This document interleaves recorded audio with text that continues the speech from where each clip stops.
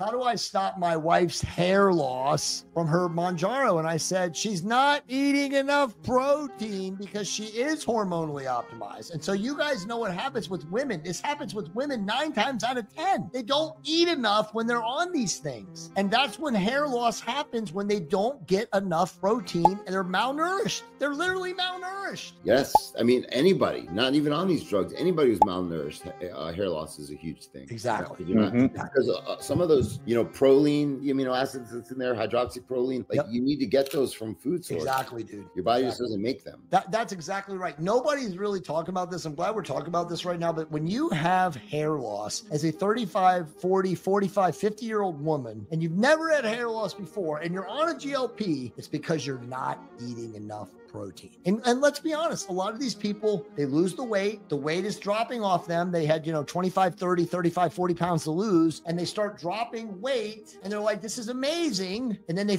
forget that they have to continue to eat protein. And all of a sudden, 90 to 120 grams of protein a day goes to 30 or 45.